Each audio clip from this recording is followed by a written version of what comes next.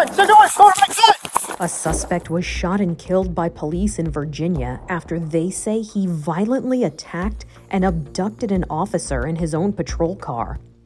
Fairfax police released video of this incident from May 11th. Investigators say the license plate of a U-Haul truck was flagged by a camera as stolen. An officer found the vehicle and followed it to a gas station where he approached the suspect. Prisoner's been detained, okay? So this report's stolen. Why? Since when? But while the officer called for help, the suspect could be seen reaching for the gun in his holster. The officer made distress calls for backup. Second one, go to my gun! A struggle ensued. The suspect then opened the patrol vehicle and pushed the officer inside. The patrol car started backing up.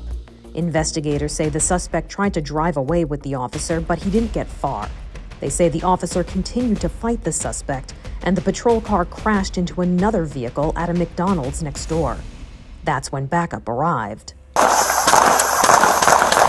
Another officer approached the vehicle and could hear the officer inside yelling for help. He's on top of me! Watch crossfire! Watch crossfire! The suspect was identified as 38-year-old Brandon LeMaine. He was pronounced dead at the scene. The officer he fought with was taken to the hospital and treated for minor injuries. The officers who fired their weapons have been placed on restrictive duty pending the outcome of an investigation into their actions. For Inside Edition Digital, I'm Mara Montalbano.